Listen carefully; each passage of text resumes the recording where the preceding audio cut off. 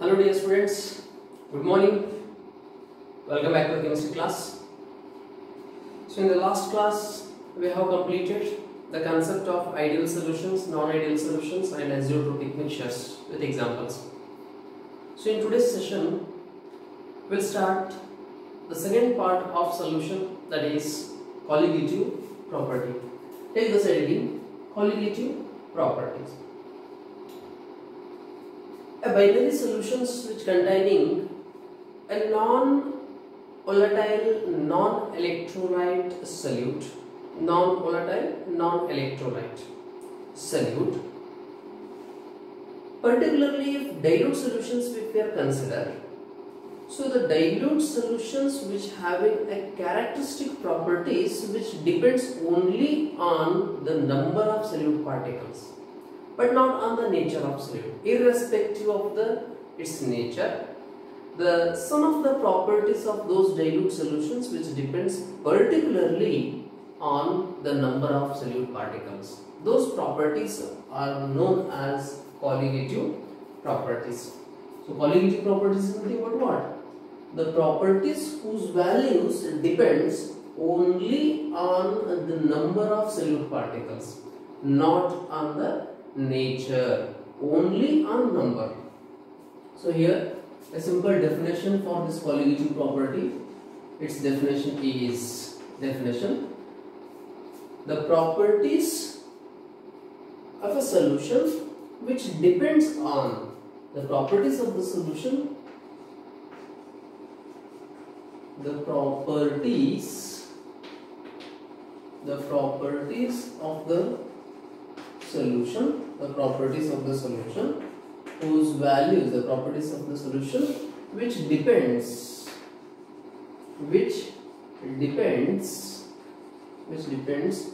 only on the number of solute particles,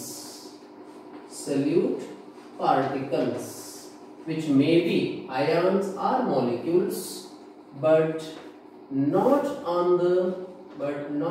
on its nature. Irrespective of its nature, it depends only on the number of solute particles, which depends only on the number of solute particles, are known as colligative properties. Definition is clear. The properties of the solution whose values depends only on the number of solute particles. How many solute particles are there, but irrespective of its nature. However, whatever the solutions if it is present, irrespective of its nature, it depends only on the number of solute particles. Those properties are called as colligative properties. Now we are dealing some of the colligative properties. In that, the first one is a relative lowering in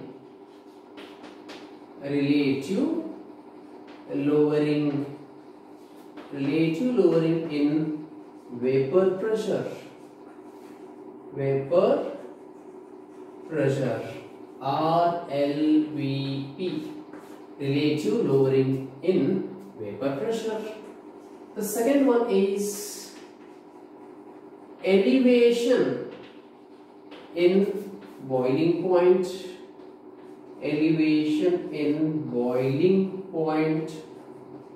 delta TB.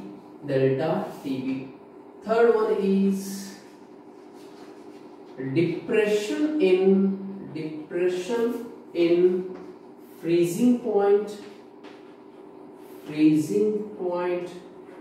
delta TF, and the fourth one is osmotic pressure, that is pi. These are the four colligative properties we are going to deal in this lesson. First one is a relative lowering in vapor pressure, that is RLVP, represented by RLVP. Second one, elevation in boiling point, third depression in freezing point, and the last one is osmotic pressure. So now in these four colligative properties, particularly we need to calculate the molar mass of solute. So here we get four formula. So calculate particular questions, calculate. So in this case, calculate the molar mass of solute. Calculate the molar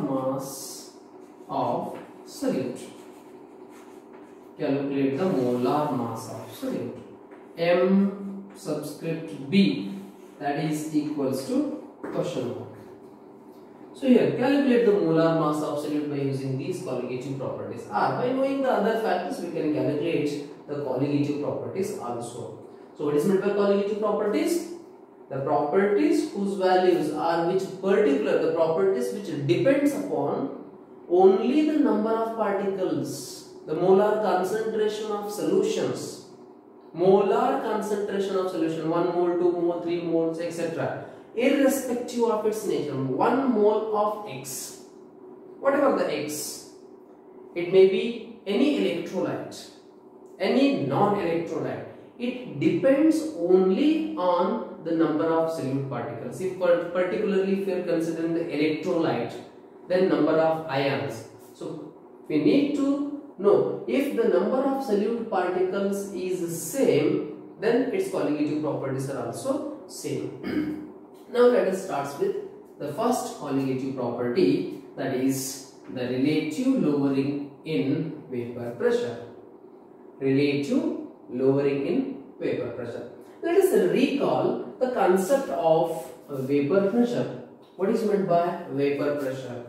Vapor pressure of a solvent, vapor pressure of solutions. So let us recall those concepts. What is meant by vapor pressure? So just recall the first one, RLVP, relative lowering in vapor pressure. So what is meant by vapor pressure? The pressure exerted by the vapors on the liquid surface, which is in equilibrium with the liquid at a given temperature, at a constant temperature. Now let us consider the same concept. Let us recall. So here first I have taken a beaker. In this a closed vessel. In this I have taken solvent molecules, pure solvent molecules are there. When it is heated, what happens? These liquid molecules are undergoing evaporation. It undergoing evaporations, and some part of this liquid will be converted into vapors, and it is collected over the available space. So these are the vapors. The pressure exerted by this vapors is known as vapor pressure. So let us take solvent molecules. Solvent is represented by the component A, solvent component, only pure solvent. So this pressure exerted is known as PA.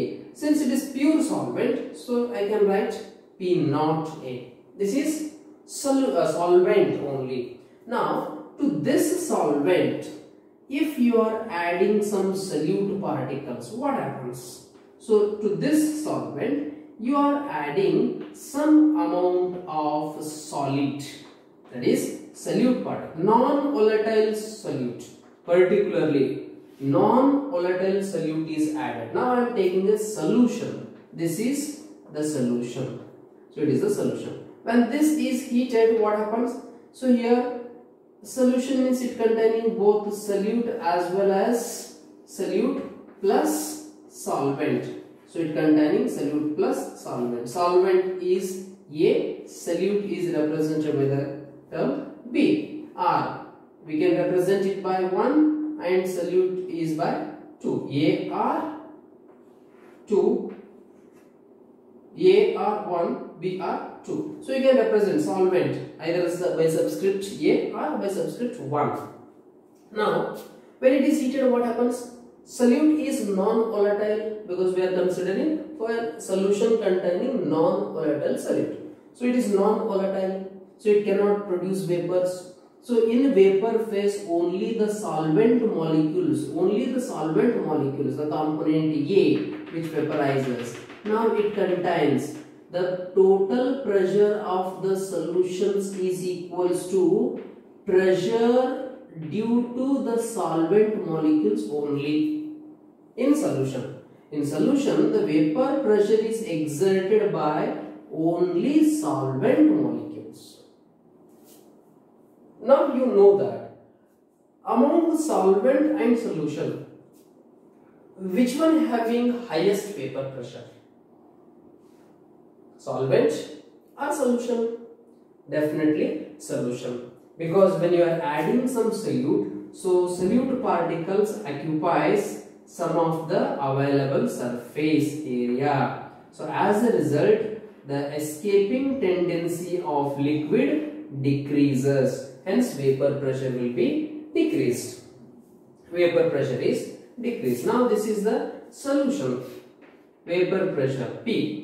Vapor pressure of solutions. So let us represent this by PS, solution. Now, how much vapor pressure is reduced? So initially, let's assume that P naught A be the vapor pressure of pure solvent A.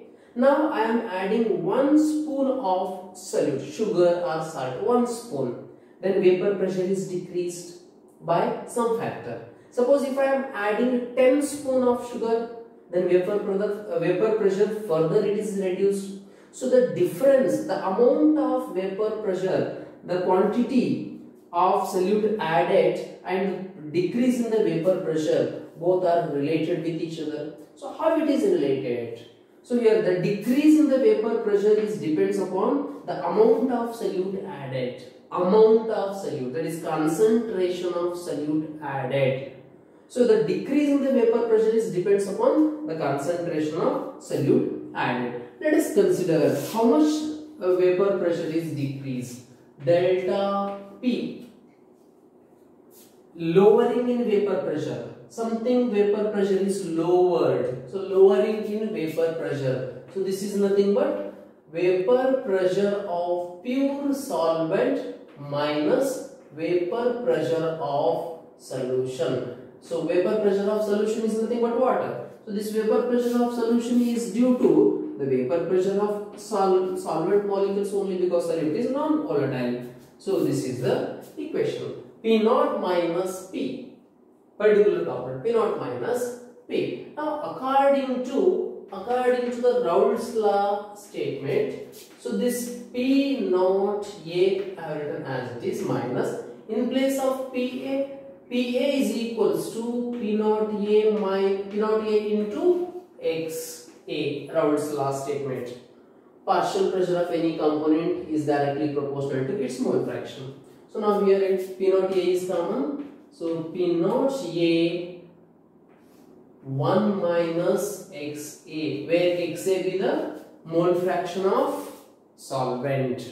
Mole fraction of solvent. 1 minus XA can be written as XB, P naught A, and this in this place I can write it is XP. This is delta P. So delta P divided by P naught of A, or simply you can write P naught. This is equals to XB. Note this expression. So this is the relative lowering in vapor pressure. So in place of delta P, can we write delta P is nothing but what? P naught, that is pure solvent, minus P. P naught minus P by P naught. Simply I have written P naught means pure component minus vapor pressure of the solution divided by vapor pressure of pure component, that is equals to XB. So this is the expression for a relative lowering in vapor pressure. So in this case, so this difference is known as lowering in vapor pressure. Just it is lowering in or lowering of vapor pressure. Delta P is nothing but it is a lowering of vapor pressure, and this is not a colligative property. Lowering in vapor pressure is not a colligative property, but a relative lowering with respect to this P naught. This term is known as a relative lowering of vapor pressure, and this is a colligative property because it depends upon the mole fraction of solute. It depends upon the molar concentration of solute only, irrespective of its nature. So therefore, the complete relative lowering in vapor pressure is a colligative property, but lowering in vapor pressure is not a colligative property. Please note this. Lowering in vapor pressure is not a colligative property, whereas the relative lowering in vapor pressure is a colligative property, because the RLVP, this value, depends upon the mole fraction. Is it clear? Yes. Note this. So this is the concept of relative lowering in vapor pressure. So since this RLVP, its value depends upon the mole fraction of solute, therefore it is called as, or it is said to be a colligative property. Now, how to determine, how to calculate the molar mass of solute? Molar mass of solute. How to calculate? By using RLVP. Let us explain this. Calculation of molar mass. Calculation of molar mass. RLVP.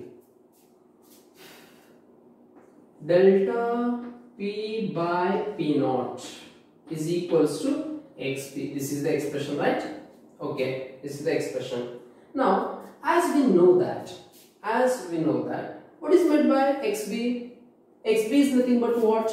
XB is equals to, it is the number of moles of solute divided by total number of moles, that is Na plus Nb. Mole fraction formula we already know that. Mole fraction formula. Nb divided by Na plus Nb. Can we substitute that here? In place of XB, we can write, in place of XB, I am writing its formula. So therefore, this can be written as number of moles of solute divided by number of moles of solvent plus number of moles of solute. Now, for a dilute solution, if it is considered, for dilute solution, what is meant by dilute solution? Concentration of solute is very less as compared to the solvent.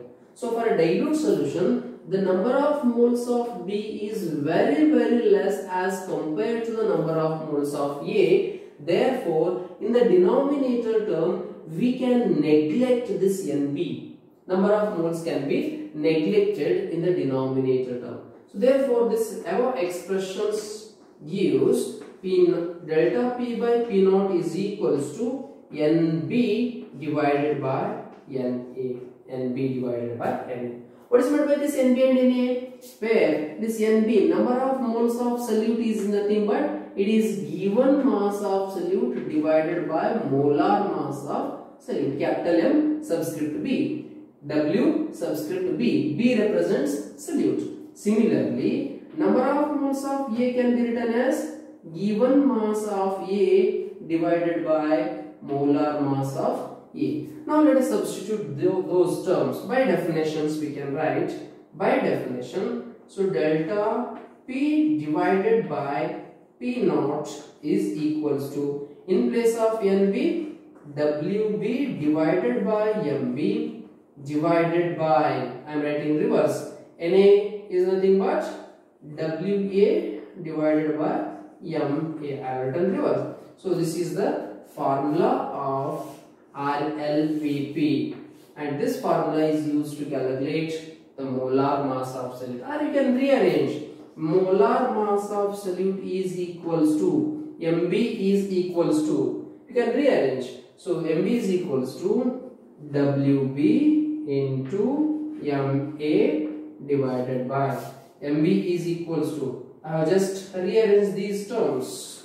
So Wb Ma divided by Wa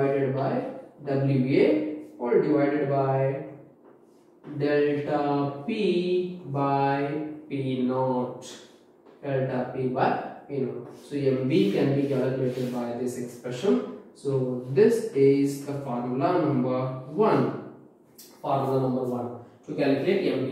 Mb is equals to Wb Ma divided by Wa into delta P by P naught. First solve this term and then further simplifications you can do. So to calculate mu. So this is the formula which we are used to calculate the molar mass of solute by using a relative lowering in vapor pressure. A relative lowering in vapor pressure. Is it clear? Okay, right.